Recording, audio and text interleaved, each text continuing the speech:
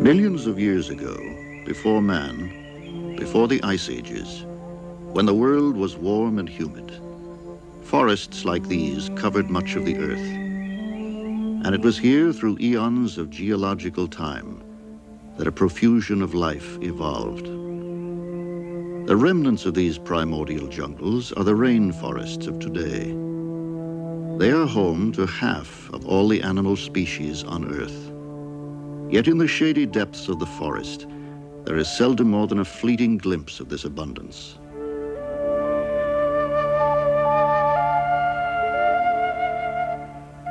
When they are seen, the animals are often revealed as strange and splendid examples of natural perfection and adaptation.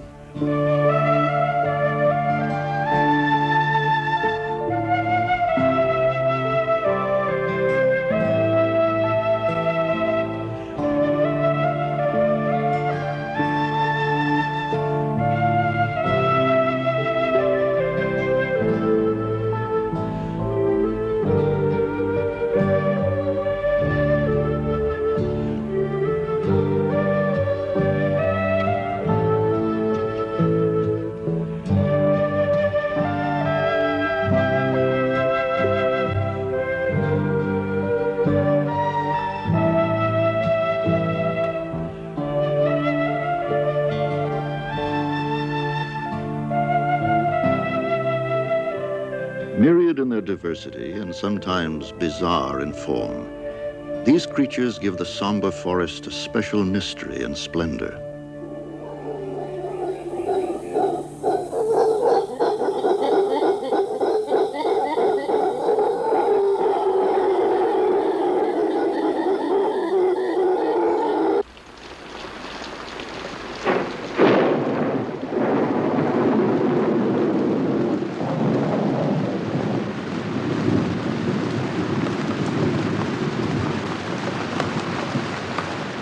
Endless rains and high temperatures create the steamy atmosphere in which rainforests thrive.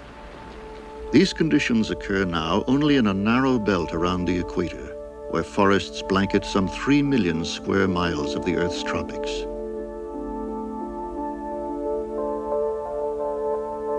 Within this belt lies the small Central American country of Costa Rica, which possesses one of the richest natural endowments on Earth.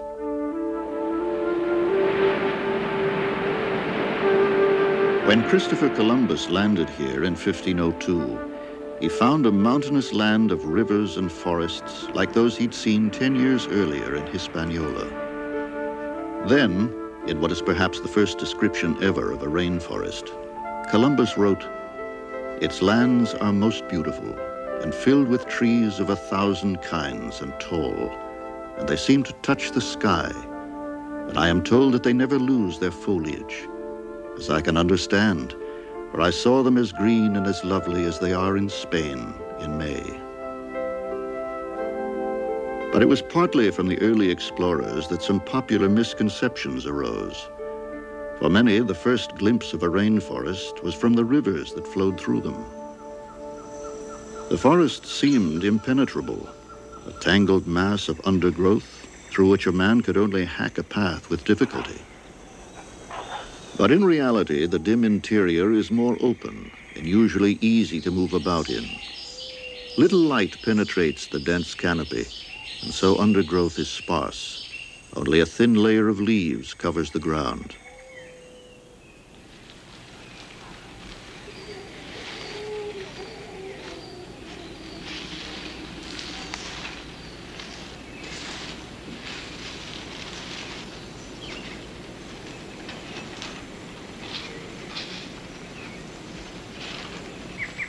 A coral snake searches for a place to drink and finds enough rainwater in a curled leaf.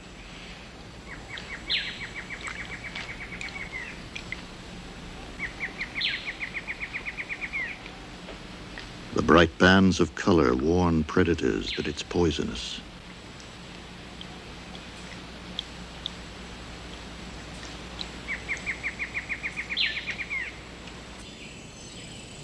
Below this thin layer of leaves lies the forest soil, and a paradox.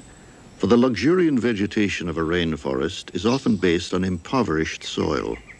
The explanation lies in the way the forest recycles its nutrients. Dead trees and fallen leaves rot quickly, and the nutrients are rapidly reabsorbed by fungi and tiny roots near the surface. The entire system is so efficient that little is lost, and fully 95% of the rainforest's nutrients are held in the living vegetation, hardly any in the soil.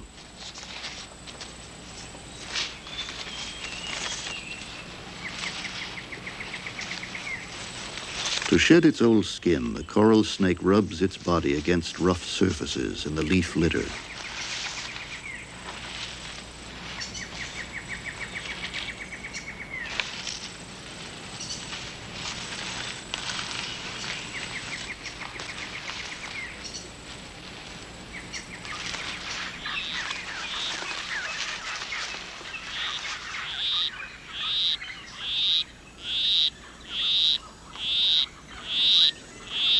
A male poison arrow frog is courting a female. With his monotonous song, he will try to entice her to follow him under a leaf where they'll mate.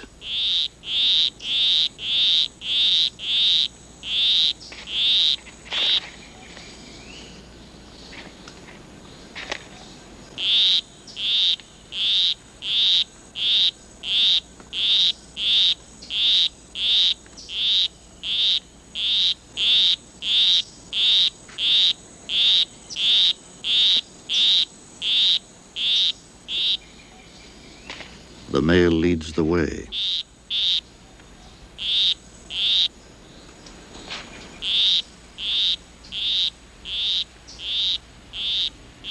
She follows.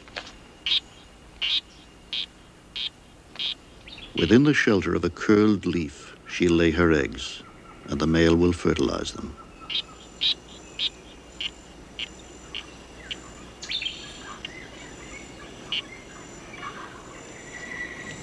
She has produced 5 eggs in a cluster of jelly and will stay nearby until they're ready to hatch.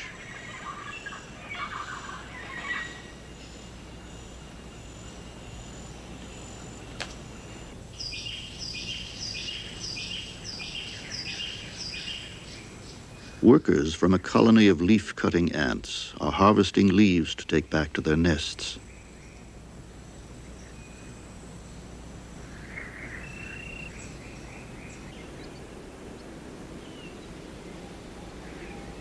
With their scissor-like jaws, they easily cut the leaves to manageable size. But some skill is needed for the next stage, when the leaf is hoisted into position for the journey ahead. For some, the problem may be too much help. For others, just a sudden puff of wind. But they're the exceptions. For most ants, it's only the first step in the long trek back to the nest, which may be 100 yards or more away. They follow a chemical trail laid down by the workers that first scouted this tree, so they seldom go astray.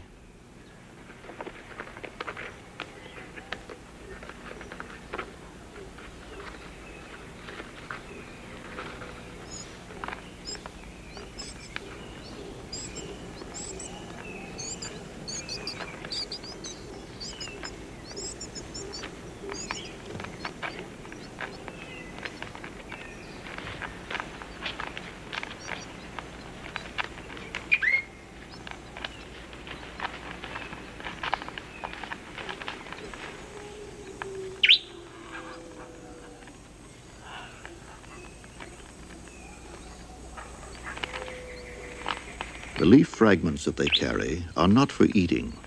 Instead, they are employed by the ants at a remarkable system of farming. The leaves are used to culture the fungus that is the only food source for the ants and their brood. Here in the underground garden, the leaves are cut into much smaller pieces and carefully cleaned, probably to remove any spores that might contaminate the pure culture. The leaf edges are chewed to a wet pulp, a clear droplet of body fluid is added to create the perfect foundation for the precious fungus that sustains the colony.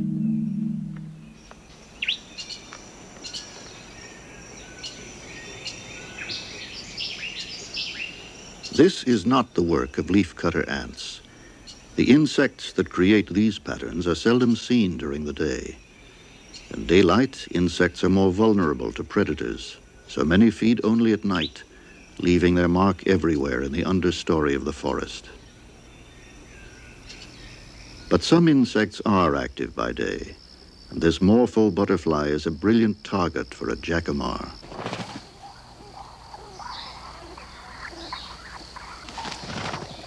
Before it can be swallowed, the wings must be removed.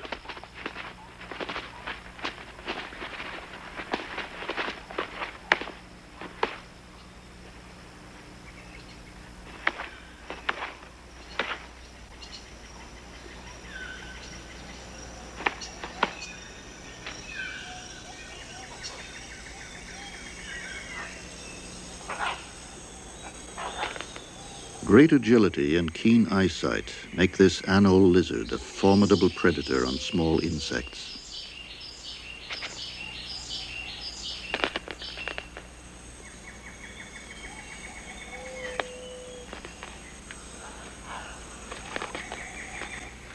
Nearby, a female is shedding.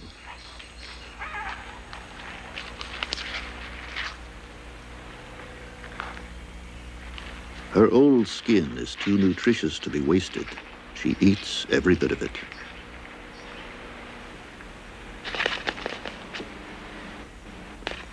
The female is in his territory, and by staying, she shows that she is willing to be courted.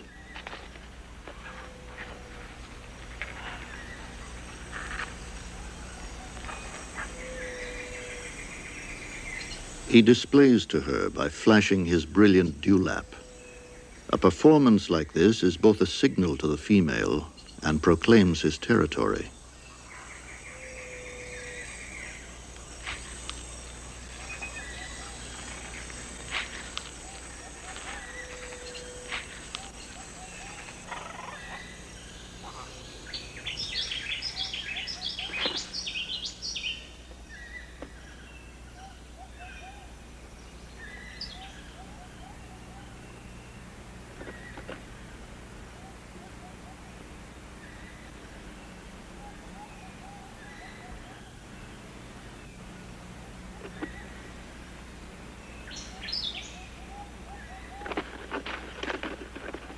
The female will remain here now, and they'll mate frequently over the next few days.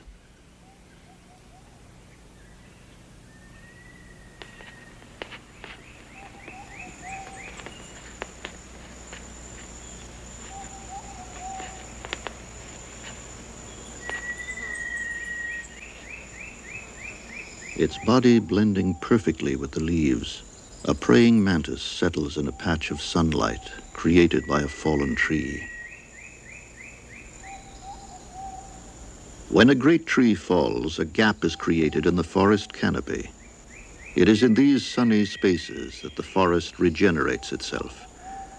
The seedlings of most forest trees cannot survive in shade. To flourish, they need light. So the competition for space around a fallen tree is intense. And for every sapling, there is a clinging vine competing for a place in the sun.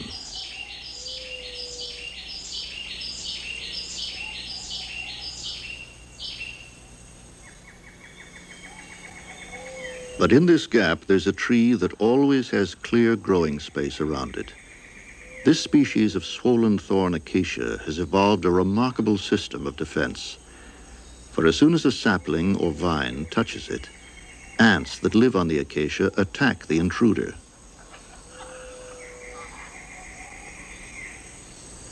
They cross onto the touching vine and cut through its leaf stems.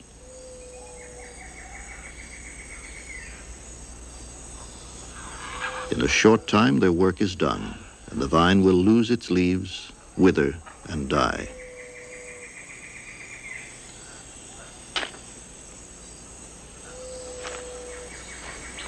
Most forest trees have evolved poisonous chemicals in their leaves to stop insects from eating them.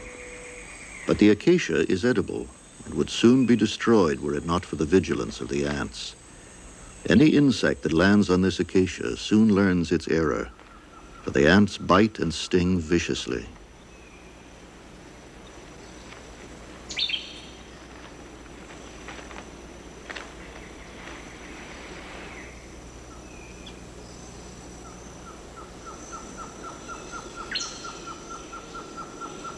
In return for their protection, the tree completely supports the ants. It secretes for them a sugar-rich solution, which they drink from little nectaries between the leaves.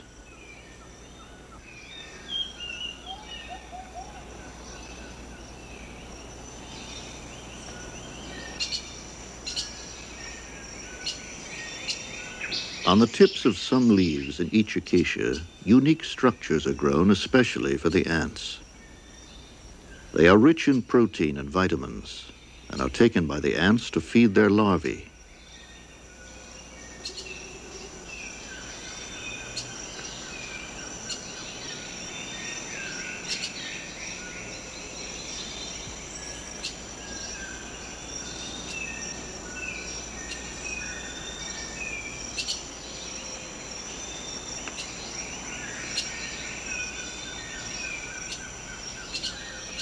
It's here, within the large hollow thorns of the acacia, that the ants rear their brood.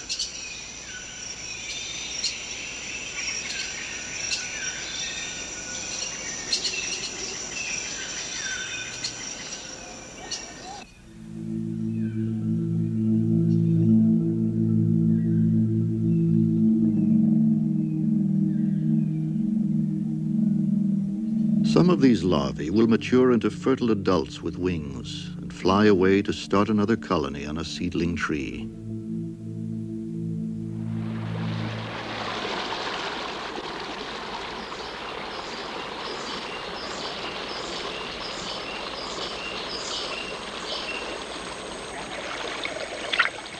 These young basilisk lizards forage along the river's edge. They live in the territory of this adult male, who tolerates them and probably fathered them. But he allows no other adult male to intrude here. This female is exclusively his.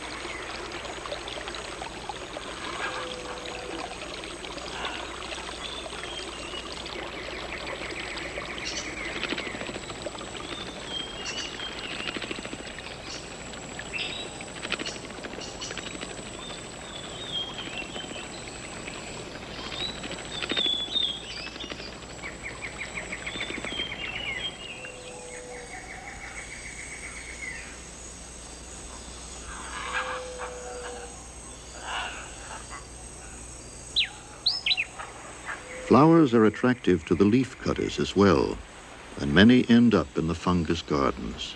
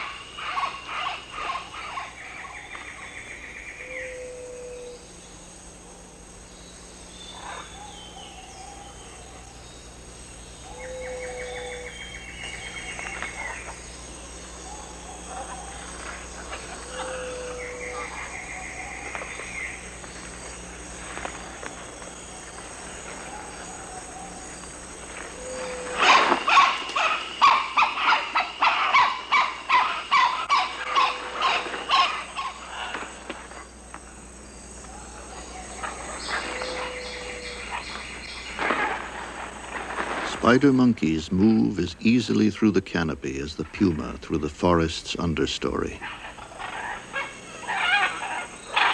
Towering 100 feet above the forest floor, the canopy harbors more tree-dwelling creatures than any other habitat on Earth. The treetops mingle and interlock to create a self-contained world. Many of its inhabitants never leave its sunny spaces to venture below.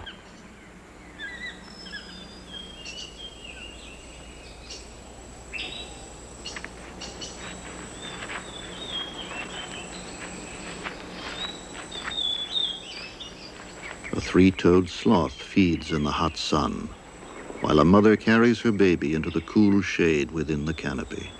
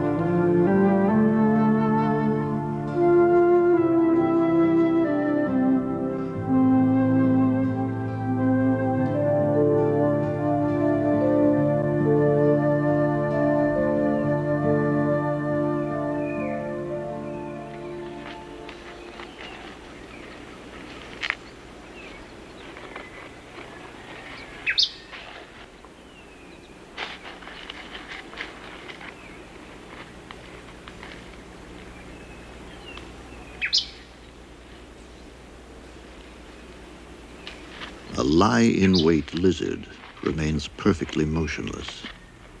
It's a strategy that serves it well. By keeping still, the lizard is overlooked by both predator and prey, and an unsuspecting victim can be pounced on from above.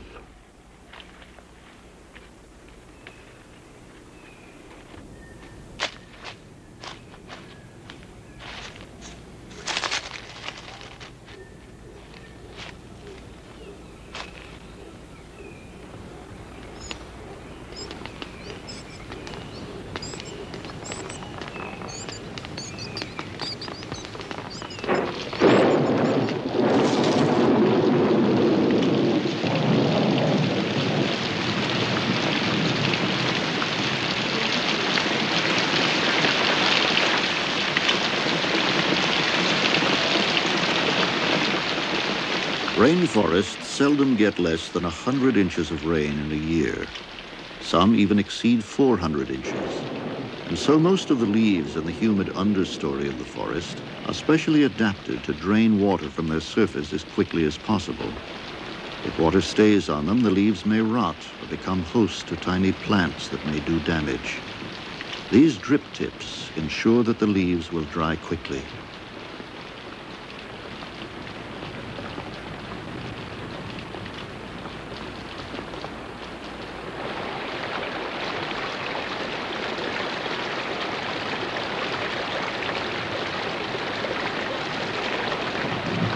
The forest floor can usually absorb rain as it falls, but when the rains are particularly heavy, the forest becomes saturated, and the water runs off to flood the surrounding rivers, flushing fallen trees and debris out to sea.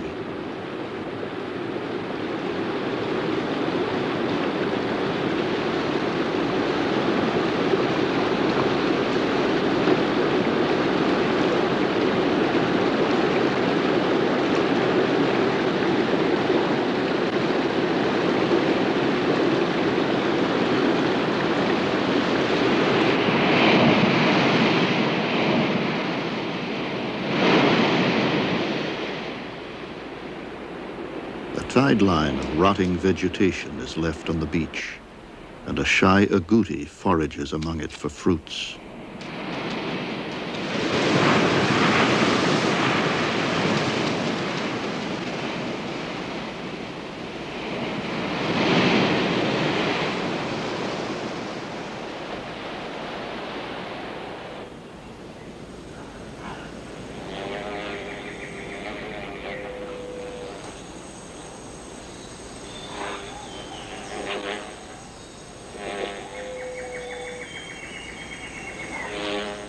These paper wasps are drying their nest. Constructed of wood pulp, it would soon soak up the rain if the wasps didn't drink the water and spit it over the edge.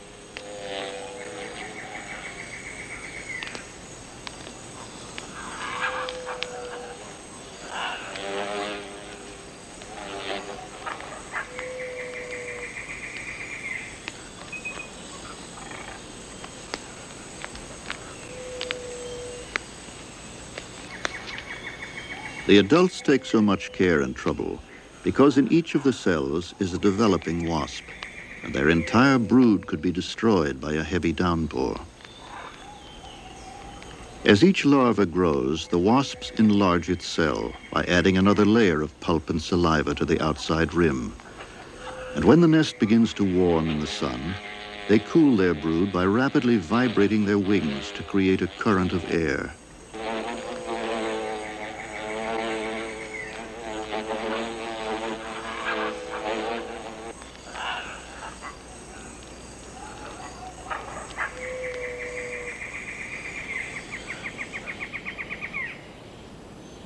The eggs of a poison arrow frog have hatched, and the female carries 2 tiny tadpoles on her back.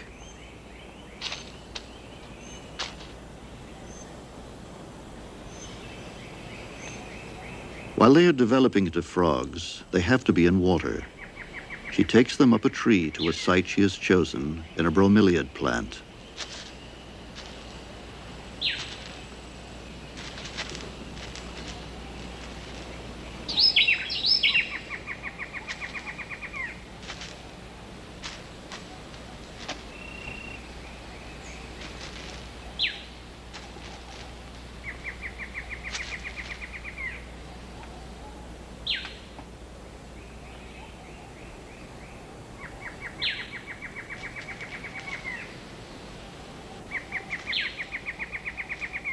She will deposit them in rainwater held in the bromeliad. She makes her way down a leaf to a small pool at its base. And here she submerges her tadpoles until they release their grip and leave her back.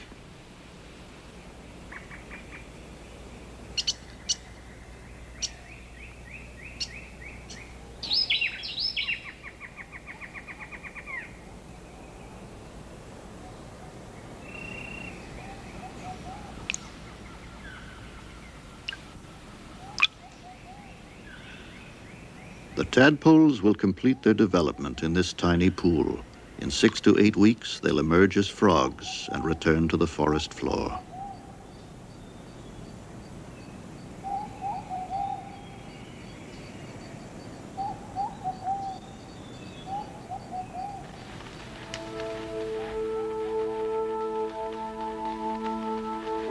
Army ants are on the move. They build no permanent nests and constantly comb the forest for their prey.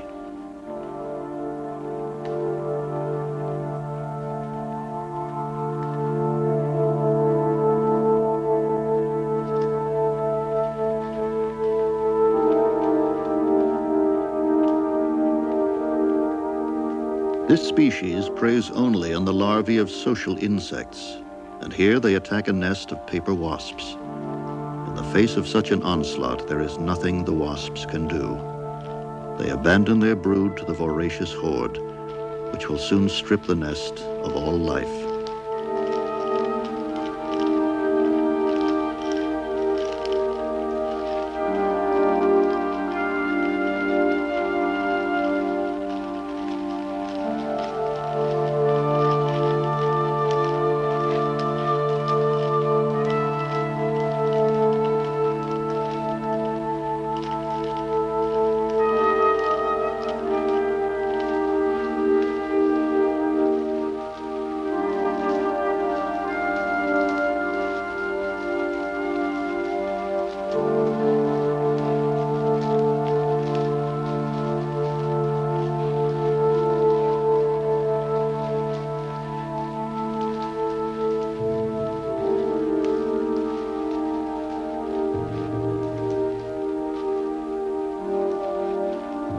They take their plunder to a bivouac on the underside of a fallen log. Here, by linking special hooks at the ends of their legs, they form long hanging chains. Through sheer numbers, these strands mesh together to form the living fabric of the nest.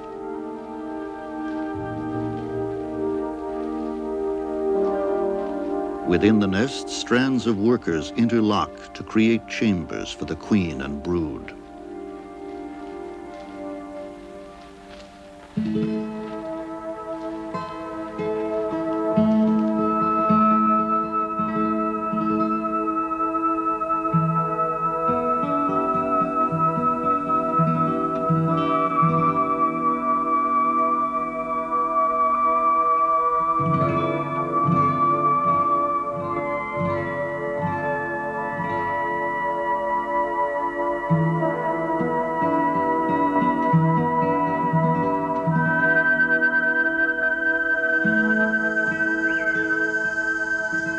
At night, the forest teems with a different life.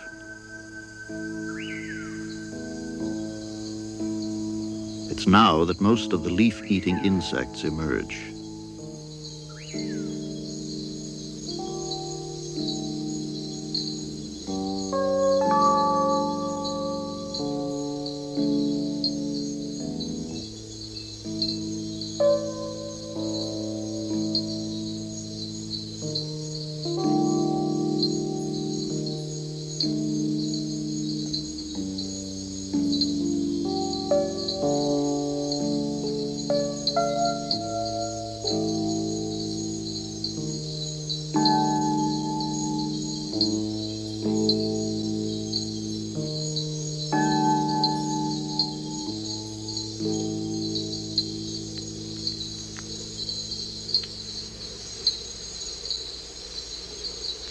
To survive the ravages of insects, most plants have evolved toxic compounds that protect their leaves.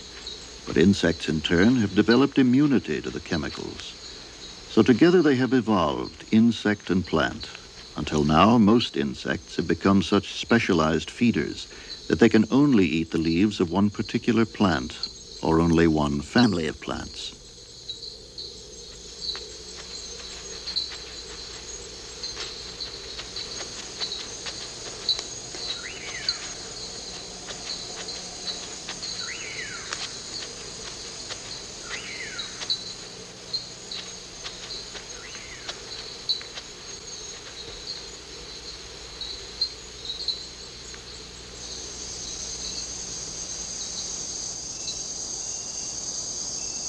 This harlequin beetle spends most of its life as a larva concealed within dead wood.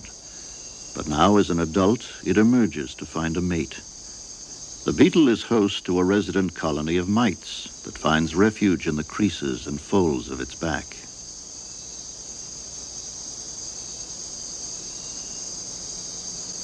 Also riding on the beetle are pseudoscorpions that prey on the mites.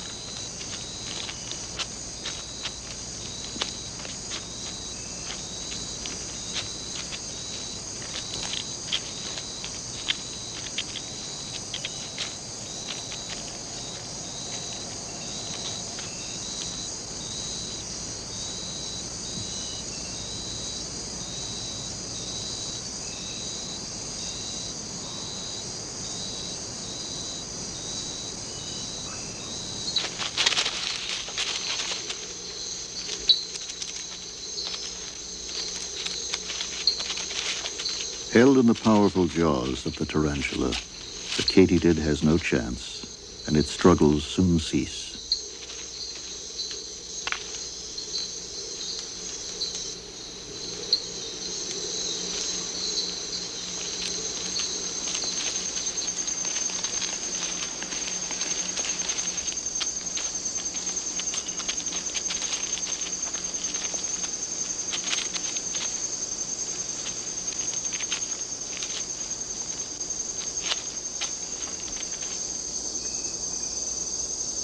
A stick spider suspends itself head down above a leaf on which its prey might walk. Its web is held by the tips of its 4 front legs.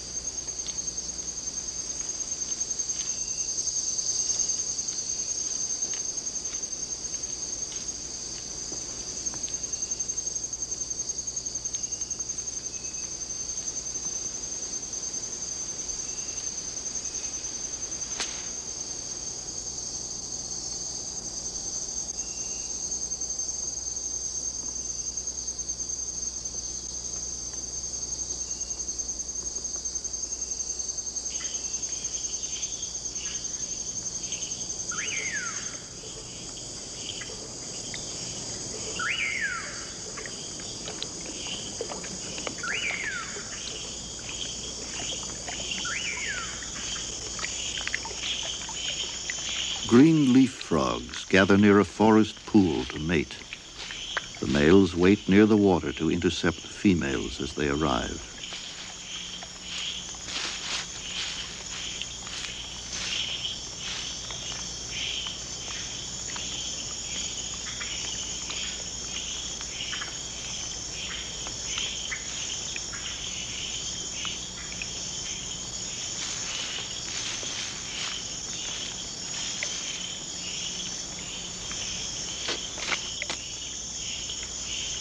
Clasping the much larger female, the male will stay with her now until she has laid her eggs.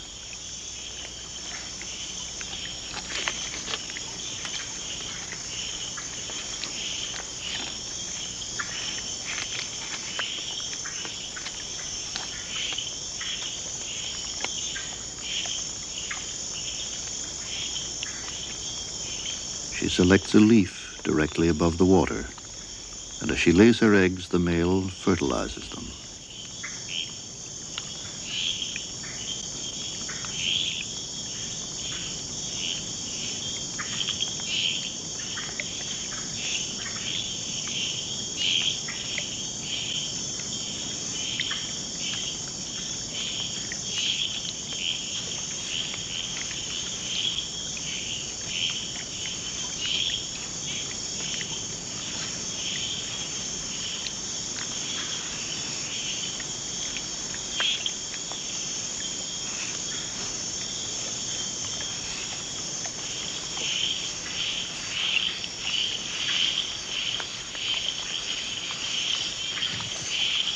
The cat-eyed snake isn't interested in the frogs.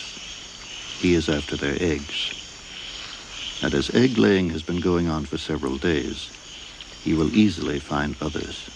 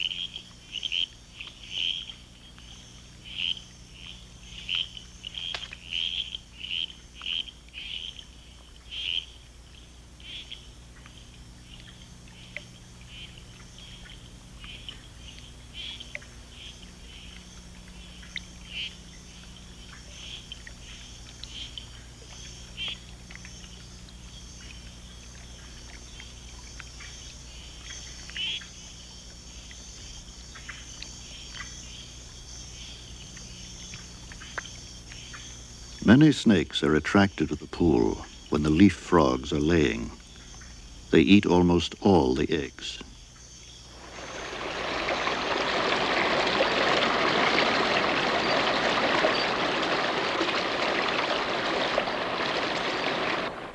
Glass frogs also lay their eggs above water, in this case, a stream.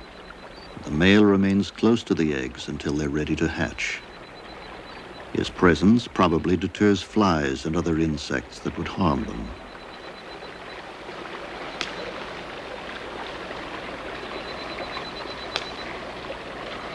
On a rainy night, about 2 weeks after the eggs are laid, the vigil of the male ends, when the emerging tadpoles drop into the stream below.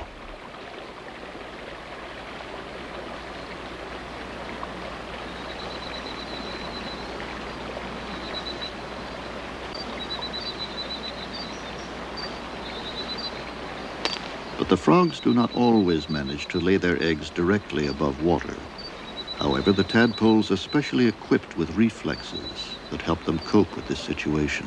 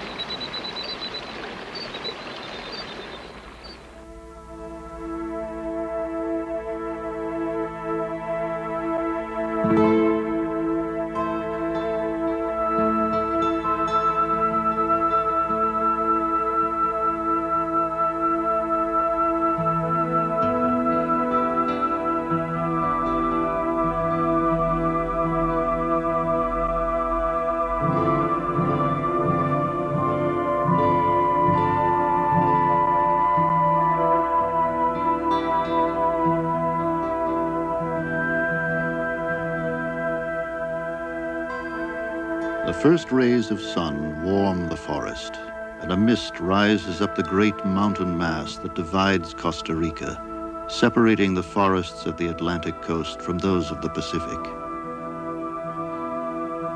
High in these mountains, the forest receives moisture from direct contact with the clouds. The vegetation changes imperceptibly.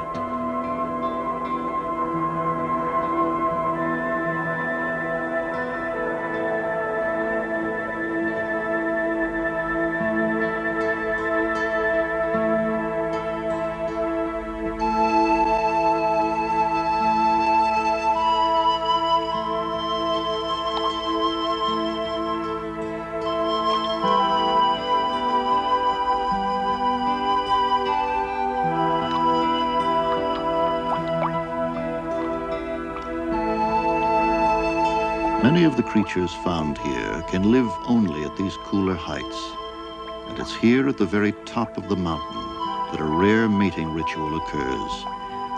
It takes place only during the few days of the year when contact of cloud and forest is at its greatest. when enough water has collected to form the few small pools in which golden toads lay their eggs. These toads occupy an area of mountaintop no greater than 1 square mile. They have been found nowhere else on Earth. The golden males gather at these pools and fight for possession of one of the drab females. Once firmly established on her back, the male is usually secure in his conquest and can easily repel any further challenge.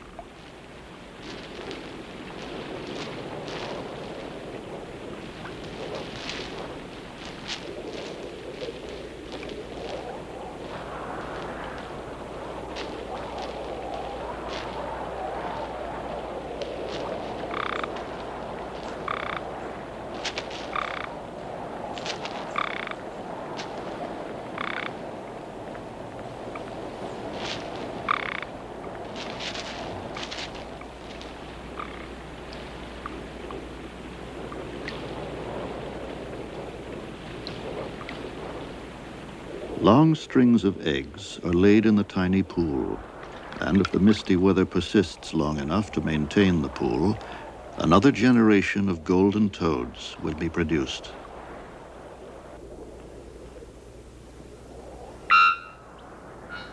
Bellbirds announce their territories from the tops of the tallest trees.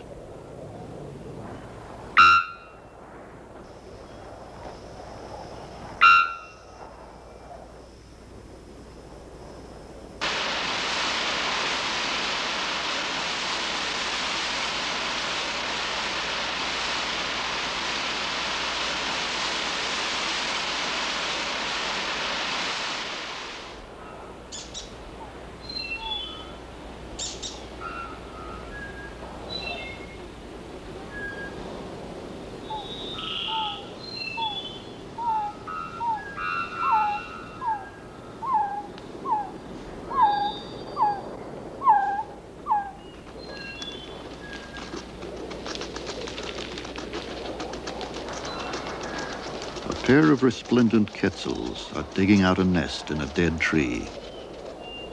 The males are considered the most beautiful birds in the Western Hemisphere.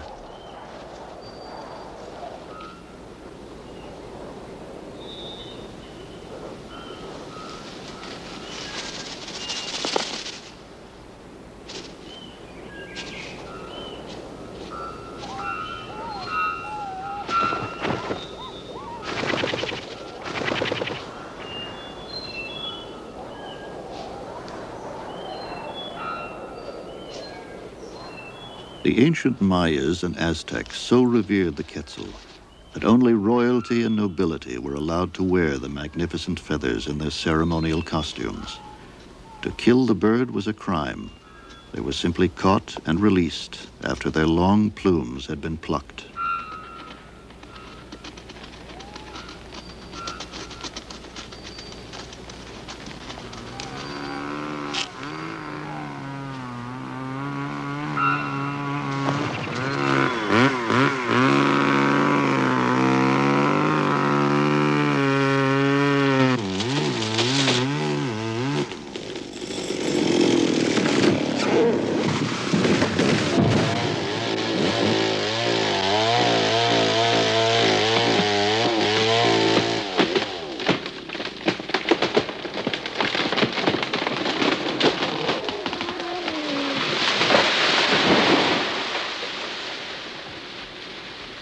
But the forests are going. At the present rate of destruction, most countries will lose their rainforests within our lifetime. And with the forests will go hundreds of thousands of unique and irreplaceable life forms that can survive nowhere else. Many will become extinct even before they have been described by science. Their importance to nature's balance and their possible contribution to human welfare will never be known. But at last, some countries are beginning to realize that rainforests justify their existence simply by being there. And tiny Costa Rica, by its example, has become a world leader in conservation. 1/4 of its land is given some measure of protection. and a full 8% is permanently protected in national parks. If other nations will follow Costa Rica's example, there is hope. But it is a race against time, because in the hour it has taken to view this film, some 3,000 acres of the world's tropical rainforest have been destroyed.